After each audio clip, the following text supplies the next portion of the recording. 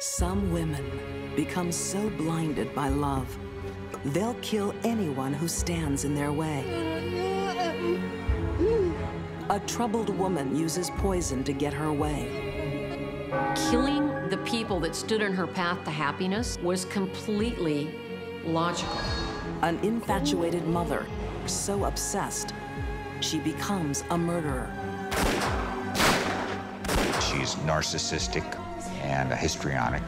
You have a terrifying person. Two teenagers so twisted by passion, they turn into cold-hearted killers. Bonds between females, young females, can become so intense that they're no longer healthy. These are deadly women with a fatal attraction.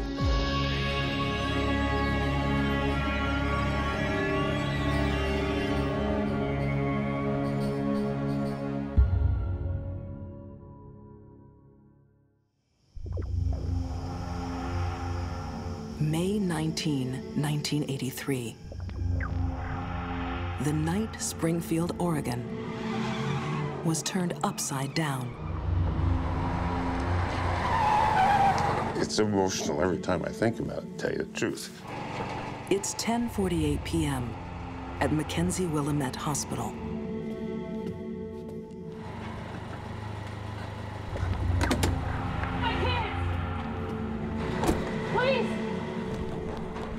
You know, it was just beyond sad. Please, somebody get my kids! A family car has become an ambulance. I got a call, said, get back to the hospital. Some children have been shot. It is every mother's nightmare. 3 children gunned down by a complete stranger. Single mom Diane Downs is also shot in the arm. There were 3 children. That was Cheryl, Christy, and Danny. And Cheryl was already expired. Dr. Stephen Willite and his medical team try to save the 2 surviving children. Christy had a couple of bullet holes, and she had no blood pressure, no pulse. She was pasty white and appeared to be dead. These children would gradually lose consciousness, they would be experiencing pain, and their blood pressure would gradually drop. Doctors and nurses work frantically in a race against the clock. Medical attention would have to be received before critical levels of oxygen had stopped reaching the brain, at which point they would become brain dead.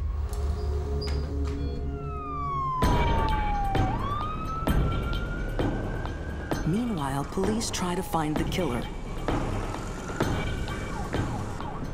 Detective Doug Welch joins the manhunt. The first 48 or 72 hours is extremely critical because that's when your evidence is going to be most available. Taken straight back to the crime scene, Diane tells police what happened. Diane was driving down the road in this direction.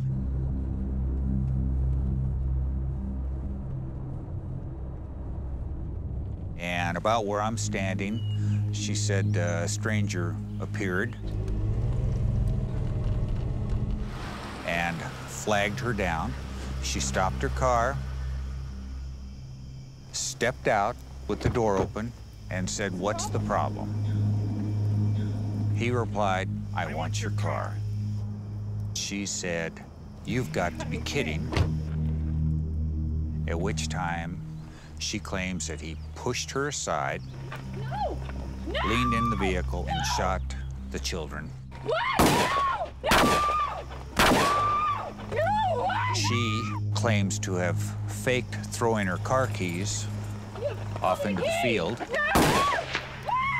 He fired the weapon and struck her in the left forearm. She then pushed him away and jumped in her car and, according to her version, roared off down the road to the hospital. Back at the hospital, 8-year-old Christy Downs could easily become the second fatality. She was shot in the neck. I don't know how you could get closer to death and not actually die than she was. It was just razor thin in terms of closeness. Doctors have stabilized the youngest, 3-year-old Danny Downs, but fear he may be paralyzed. Dr. Willite fights through the night to stabilize Christy. This is WKBS News. A shocking crime took place last night. 3 children and their mother. And next morning, Springfield wakes to the shocking news. I heard on the radio that a woman and her children had been shot on Old Mohawk Road. Ann Jager was a local news reporter. So this was so aberrant that I wanted to figure out what happened and get to the bottom of it. Everyone wanted answers, and police thought the eldest of the 2 surviving children, Christy, could help. But a stroke leaves her temporarily speechless. Then, something strange happens when Diane visits Christy.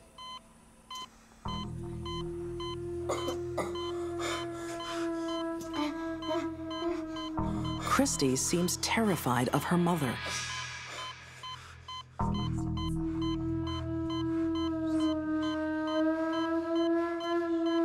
Then Diane suggests something extraordinary.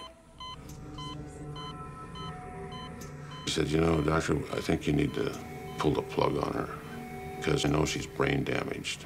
Well, I said, no, we don't know that she's brain damaged. We've not even tested her. And that was striking to me, absolutely striking. When Detective Doug Welch hears this, he's not entirely surprised. By now, he's seriously doubting Diane's story. Moms don't stop for strangers in a dark country road with 3 little ones in their car. Over the coming weeks, the real Diane Downs slowly emerges.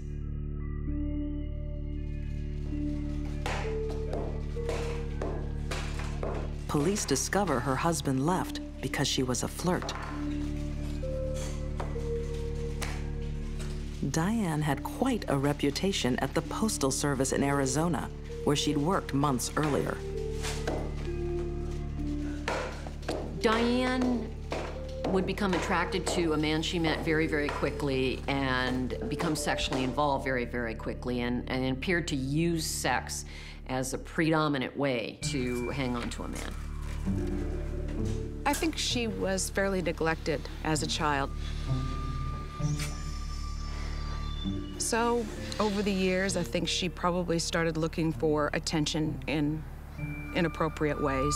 You know, when she became of age and found that men were interested in her, it was intoxicating. Her past and her behavior since the shooting has Detective Welch thinking Diane may not be a victim. She enjoyed having relationships with married men. I think the control factor there was important to her. On a number of occasions, she would start telling us about her boyfriend in Arizona and what a great guy he was and how much she missed him and how she wanted him to join her in Oregon. No, you listen to me. I had enough. But Diane's boyfriend had no intention of moving to Oregon. What? He told her it was over. He was going back to his wife. But Diane wouldn't accept it. She keeps writing seductive letters. Mom. Her obsession Mommy. Go to bed. was becoming a fatal attraction Go to bed. for those who simply got in her way.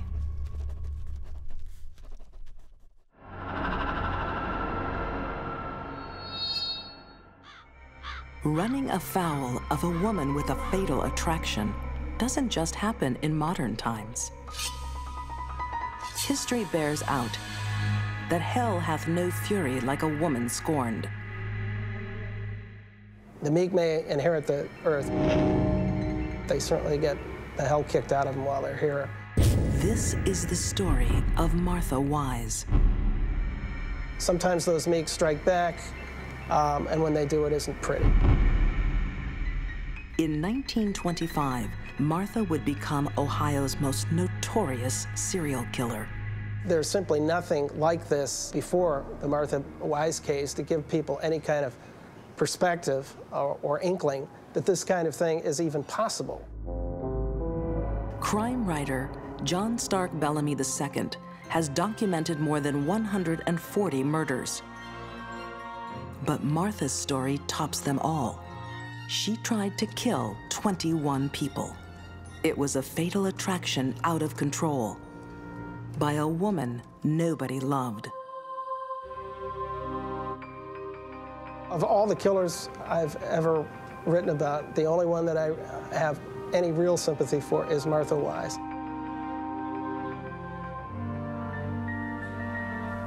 Forensic psychologist and criminal profiler Candace DeLong thinks Martha was probably suffering from what is now a well-known illness. It appears to me that she had bipolar disorder, which would certainly account for her crazy behavior throughout her life. At her husband's funeral, Martha exhibits the kind of behavior the people of Hardscrabble, Ohio had come to expect. Even her family thinks Martha has a frail mind. They heard stories of Martha yelling in the street, burning down barns, and stealing random possessions. Setting barns on fire, stealing, all these things that, well, frankly, if they happened today in even a small community, she would be picked up by the police and brought to a mental facility. But small-town psychiatric care in the 1920s hardly existed. Many sufferers were simply exploited, abused, or both. Like Martha was, by her late husband. Martha was a seriously abused and battered wife. She was a defective, unhappy person who was extremely badly treated just by virtually everyone in her life from the moment that she was born. With her husband's death, Martha is free of matrimonial abuse. But with 4 children to raise, she needs support. Let's not forget that for the 30 years prior to this, Martha was thought to be odd and weird. But what I don't doubt is that she got even crazier after he died. Martha's troubled mind was spiraling out of control. She developed a new obsession. Inexplicably, she starts turning up at the funerals of strangers. It is not common for someone to be obsessed with funerals and death, and the celebration or the mourning that goes along with the funerals and someone passing. That is an aberrant drive. But 2 years after her husband's death, Martha's luck changes. She meets a man that she wants to marry. But her mother forbids it. Martha's suitor is married already with 5 children. Martha was not a stable woman, clearly mentally ill for most of her life. And Martha falls in love with someone, and her family is forbidding her from marrying him. Without question, this could cause tremendous resentment. Soon, the family and Hardscrabble will regret their harsh treatment of Martha Wise.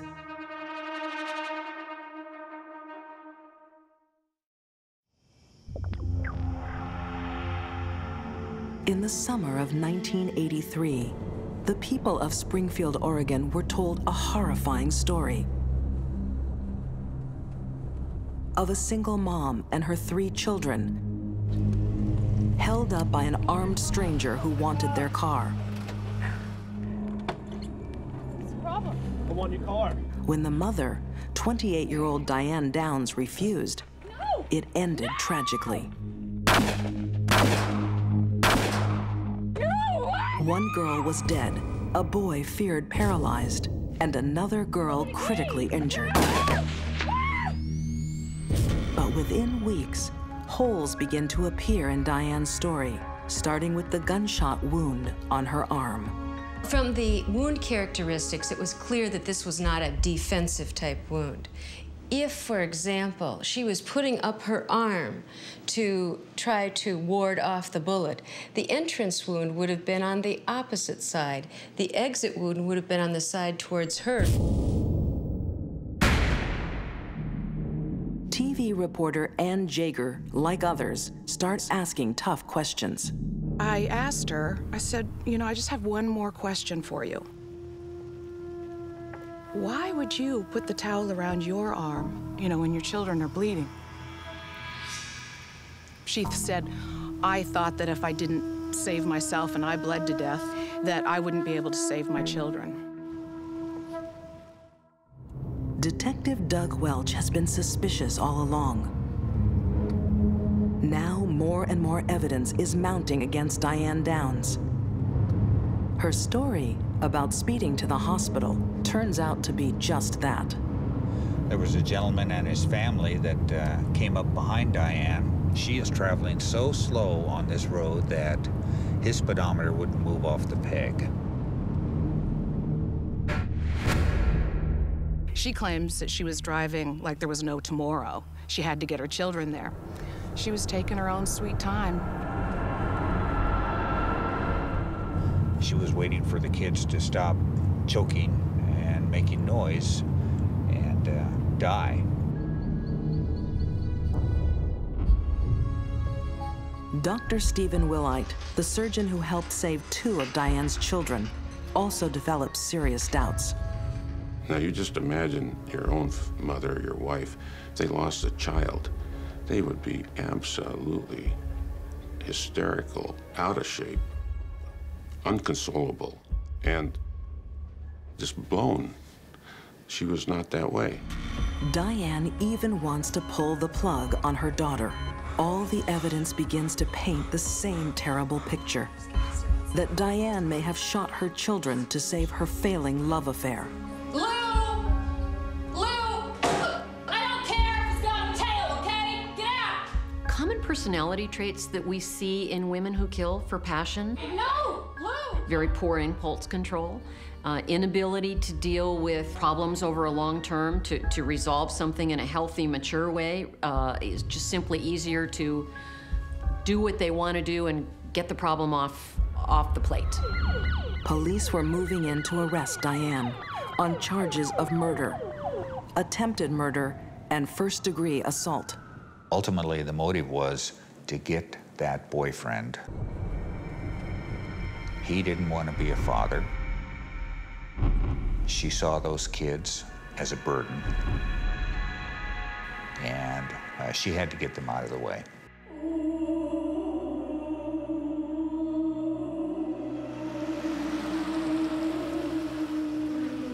Can you imagine what it would take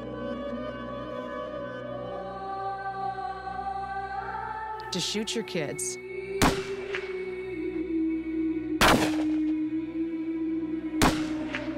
Then have the willpower to shoot yourself, and then drive yourself to the hospital. That takes some guts. Prosecutors allege Diane's emergency arrival at Mackenzie Willamette Hospital was an act. Diane's very intelligent. I think she did a very good job maintaining her story and being consistent. for quite some time. But Diane's plan ultimately fails. There is a witness who can put her away for murder after all. Christy, the daughter. And we needed Christy to get well enough to be able to take the stand and testify as to what happened. Christy does get better. And finally, in court, tells the world her mom was the killer. You know, it was just beyond sad. It was just so hard to listen to that child tell the truth with her mother sitting there looking at her. She did an amazing job. Diane Downs is found guilty of all charges and sentenced to life imprisonment plus 50 years. In numerous unsuccessful appeals, Diane has always denied her guilt. She's calculating, she's narcissistic, and I think she has some sociopathic tendencies as well. Well, she's a sociopath for sure. She possessed the idea that because they're my children, I can do with them as I please. I could kill them if I want. She's in the right place now. Some good finally comes out of the horror of that night. Young Christy and her brother Danny get a new chance in life with an adopted family who knows their story well. The prosecutor and his wife. I think the thing that I like to think about the most is, you know, not concentrate on the ugly, but the beautiful, is that because of that event, they had a life that they never would have had.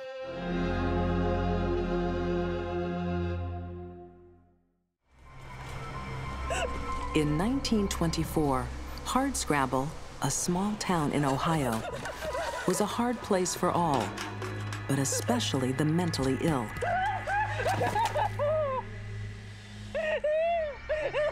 With little pity or treatment, a woman's madness consigned her to misery. Mistreated by her husband, even his death offered little relief for Martha Wise.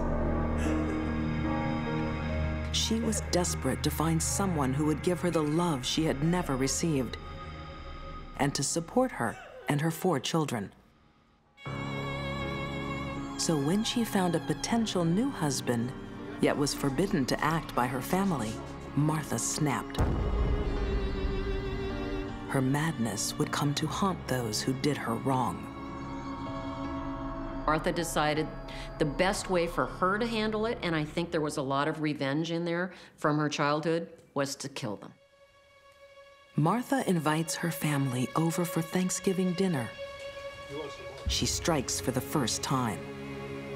She may not have been the brightest bulb in the pack, but she knew how to go about things in a direct manner.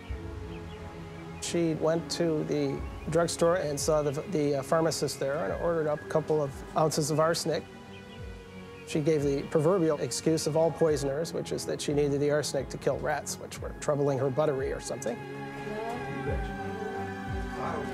Arsenic has been a renowned murder weapon for centuries. So in the 1920s, buyers had to sign their name with every purchase, in case a killer needs to be traced.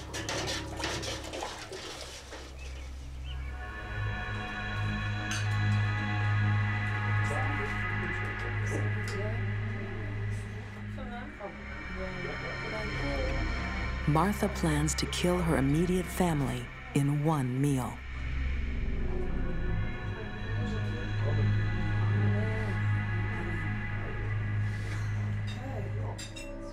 In Martha's mind, killing the people that stood in her path to happiness, her mother, uncle, aunt, was completely logical.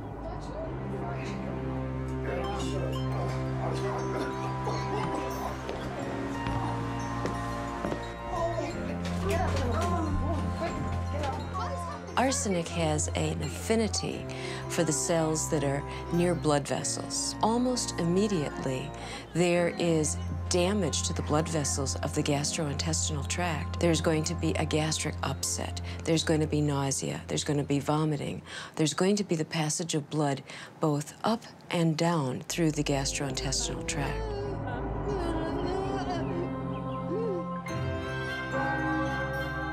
Martha's mother, Sophie, succumbs. But her uncle and aunt survive, thinking Sophie's death is an unfortunate bout of influenza.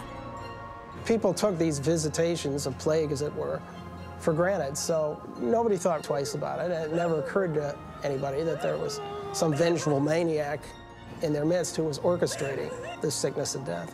The symptoms of influenza can be nausea, fatigue, vomiting, diarrhea, and the symptoms of arsenic can mimic those as well. Martha isn't finished with her family. Not by a long shot. Over the next year, she secretly poisons 18 more relatives. The poisons were reapplied because Martha kept either having them over for dinner or going over to her in-law's house for dinner or her mother's relatives. She would reapply the arsenic. Each time, Martha gets away with it by appearing to be nursing her victims back to health. Well, arsenic can kill both by an acute overdose. It can also kill by getting small doses over a longer period of time, something we would call chronic arsenic poisoning.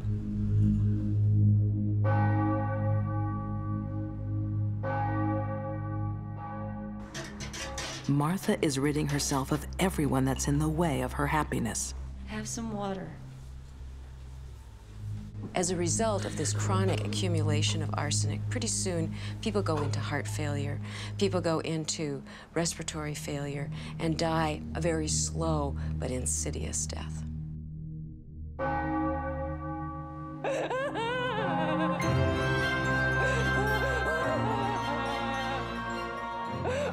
But the plan has a fatal flaw. Eventually, an epidemic of sickness in one family gets police attention. They decided it was probably female. It was probably a female of low intelligence, and female of low intelligence with a grudge against the entire family.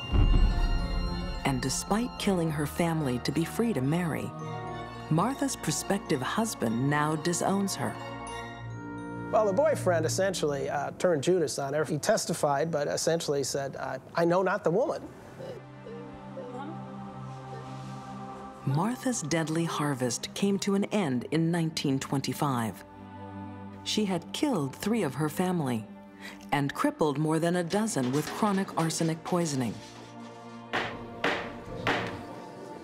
The hardscrabble courtroom heard the telling forensic evidence. We can take hair and actually cut it into small pieces and then measure the amount of arsenic, and knowing the rate at which hairs grow per day, we can actually figure out when these doses of arsenic were given. Martha is charged with first-degree murder. She's given little leniency for madness.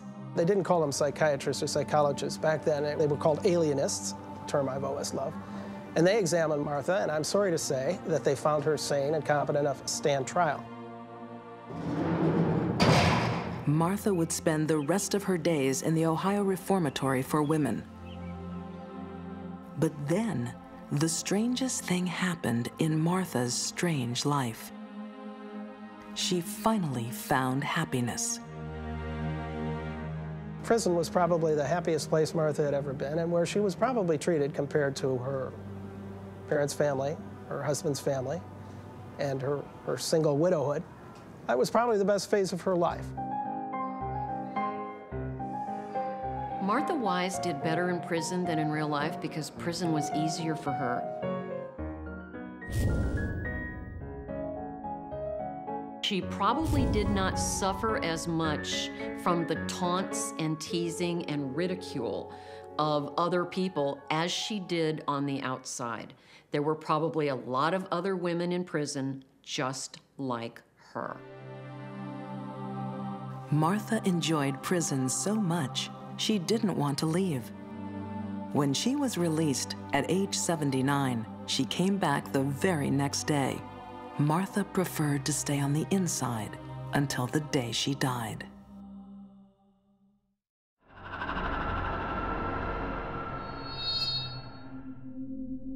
Love can change everything, for better or for worse.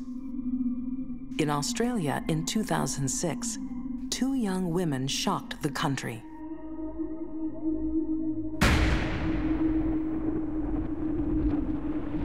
They said that they felt like they were in a movie.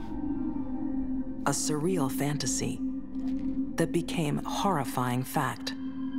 A lot of us can understand murder under certain circumstances, but murder for foreplay? A fatal attraction that would end in unspeakable brutality. That's the kind of thing that scares society. The city of Perth, Western Australia. It's a relaxed town in a relaxed country. But in December 2006, this quiet suburbia became a killing ground. Young Stacy Mitchell had been arguing with her parents and decided to leave home. Stacy, being a normal, vivacious 16-year-old, did what many teenage girls do. At some point they have a family argument with their parents, and they leave. They want to get out of the house for a few weeks perhaps, and she went to stay with friends. Journalist Christiana Jones and colleague Michael Bennett are still amazed at the misfortune of Stacy's fatal choice.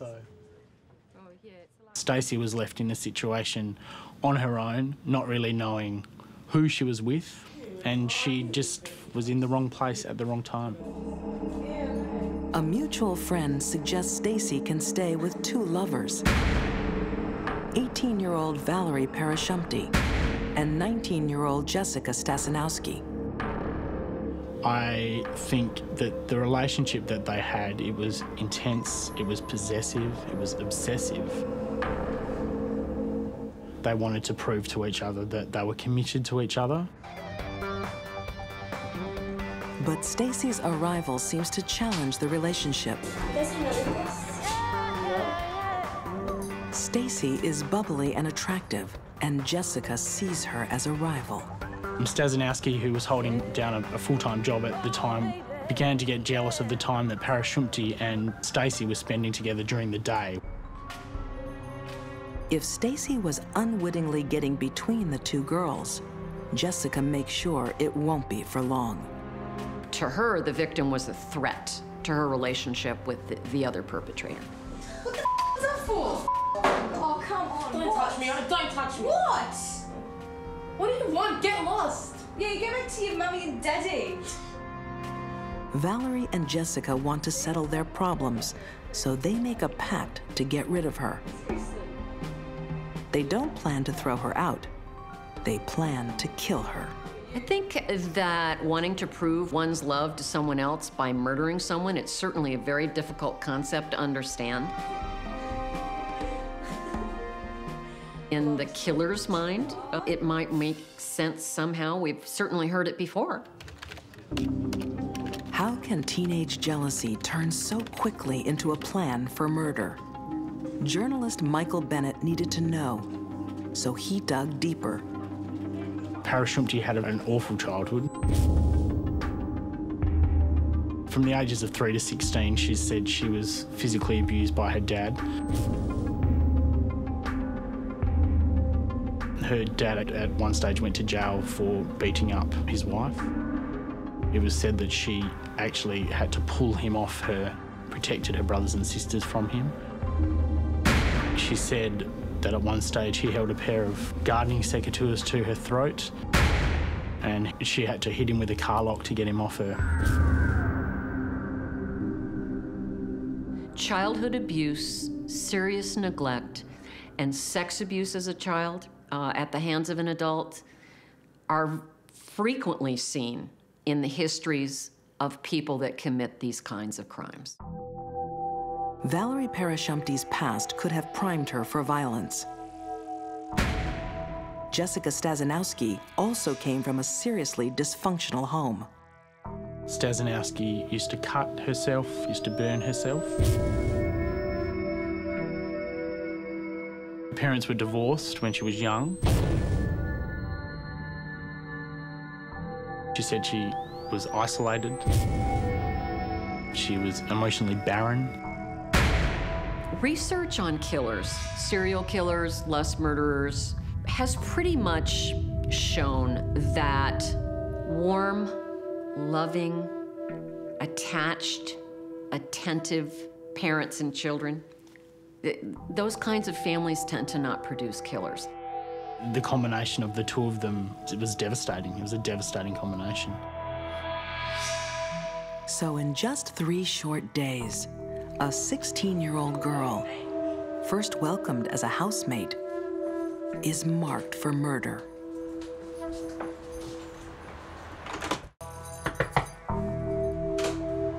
"16-year-old Stacy Mitchell has no idea she's about to become a victim in a murderous love pact.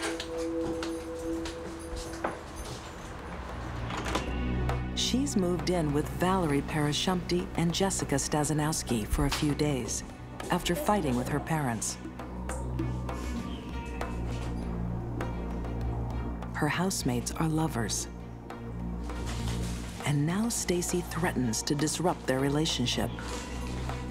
They'd told people that apparently Stacy was pushing their buttons, that she was annoying. To prove their love for each other, Valerie and Jessica pledged to kill this girl, now considered an interloper. They wanted to prove to each other that they were committed to each other, and why they chose this way to do it, you know, who knows. This is not a well-thought-out crime. It is not a well-planned-out murder. Everything about it reeks of youthful offenders. The murder starts as a party with whiskey and dancing. Police believe Stacy is also plied with a sleeping pill to dull her senses.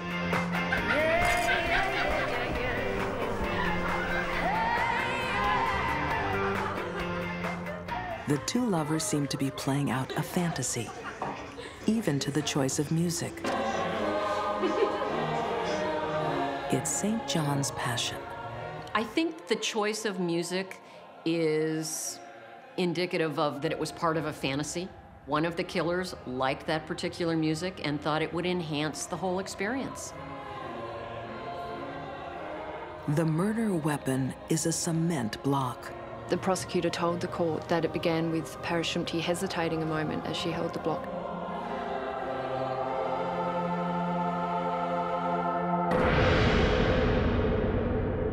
When the brain is damaged or injured, it only reacts in a couple of ways, by bleeding or by swelling.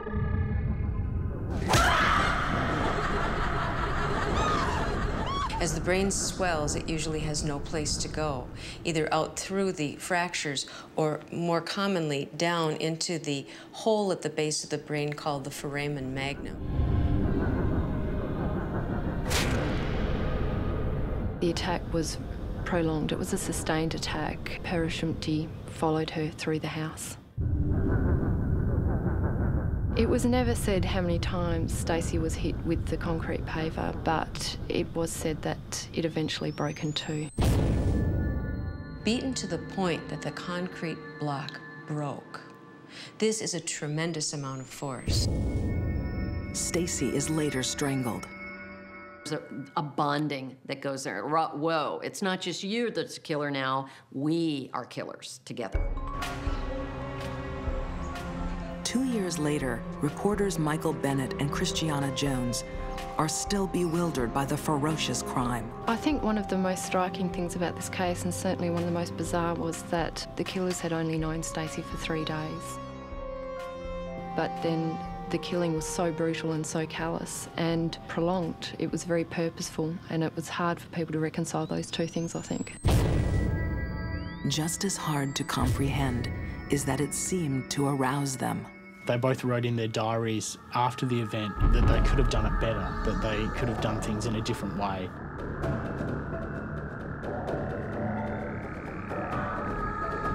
It certainly shows the depravity of both of the individuals. They filmed Stacey's body on a mobile phone.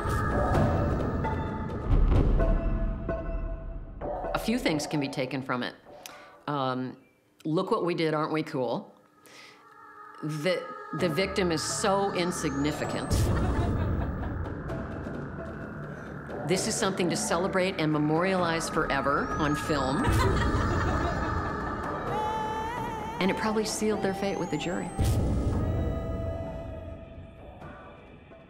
As if the fantasy had overtaken all reason, the girls only now think about how to dispose of the body. There was apparently a shopping list, and the girls went to the hardware supply store and priced various items. This included a shovel, a chainsaw, cement, and one of the plans was to reduce the body to mulch.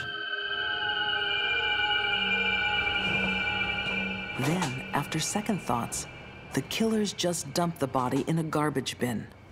They then wheeled the bin into the rear shed, and my understanding is it stayed there the next days in summer heat, essentially.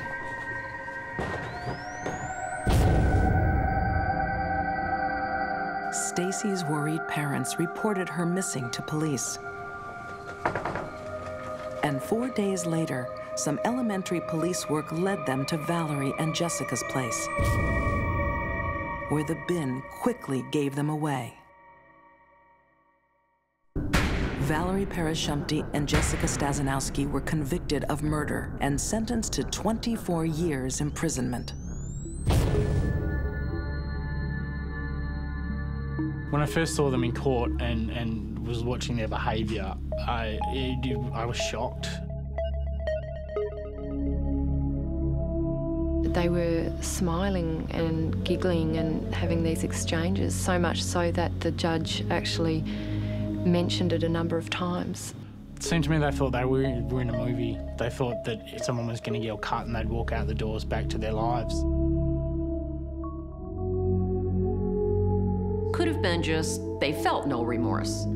You know, they're just sociopaths to the core, and so what, we got caught.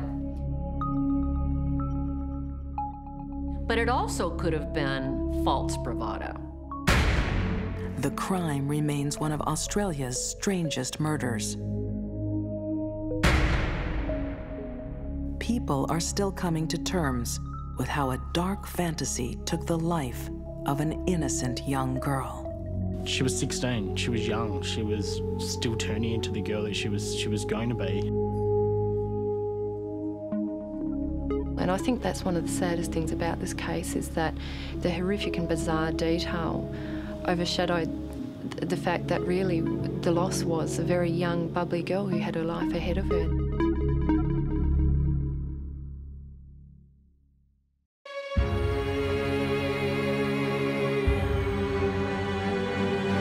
Each of these women became entangled in attractions they could not control. In their minds, the ends justified the means, no matter how horrible. To sacrifice children, to murder an innocent teenager, to kill and maim indiscriminately.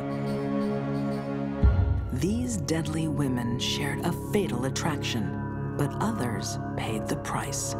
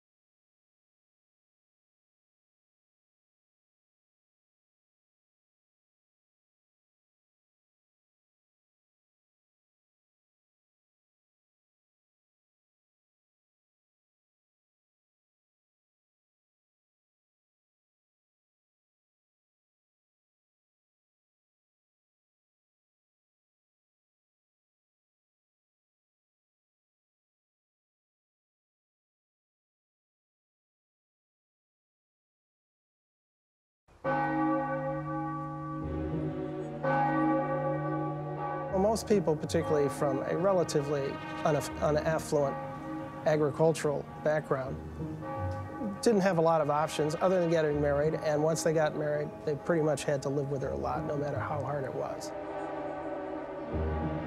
Martha resorted to a time-honored cry for help.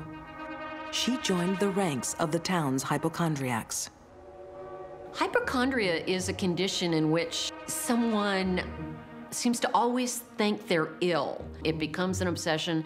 They want something to be wrong with them, and if one doctor says you're fine and healthy, they'll just go find another doctor. Martha became a regular at the hardscrabble surgery of Dr. Henry John Abel.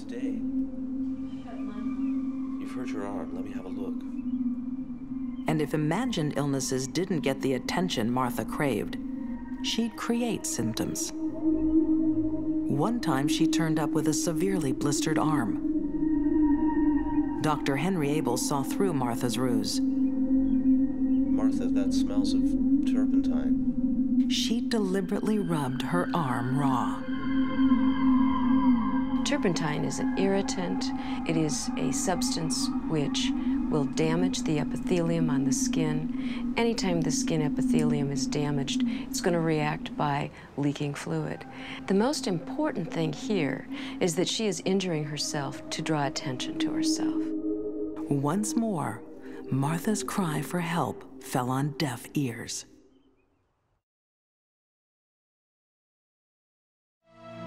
She remains absolutely defiant. She didn't do anything wrong. She wants to claim her good name when she gets out of prison. She feels that her children will have been brainwashed against her.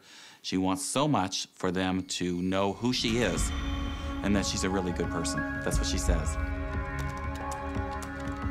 Crime writer Greg Olson kept contact with Diane after her imprisonment.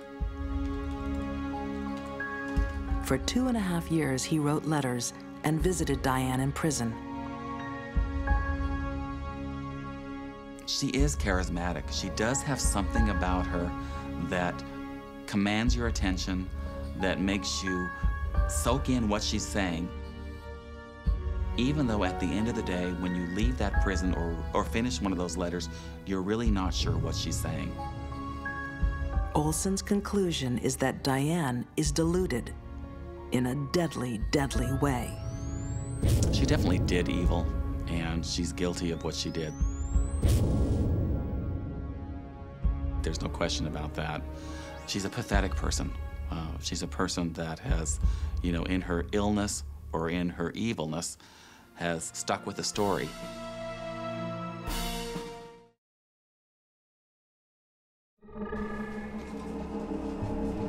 Forensic pathologist Dr. Janice Amatuzio has seen the shocking results of all too many skull injuries.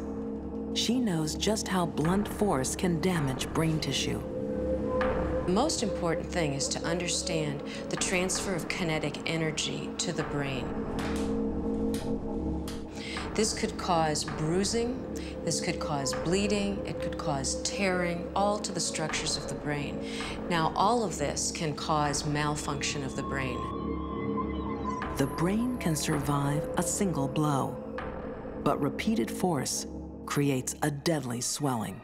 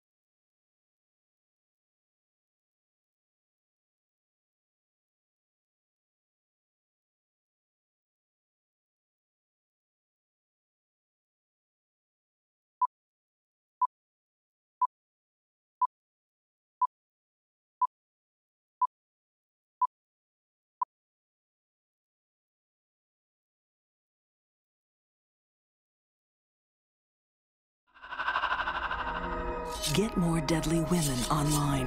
www.investigationdiscovery.com.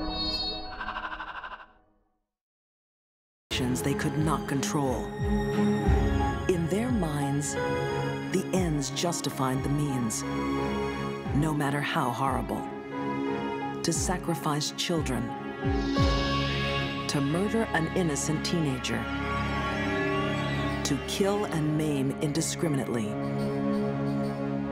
These deadly women shared a fatal attraction, but others paid the price.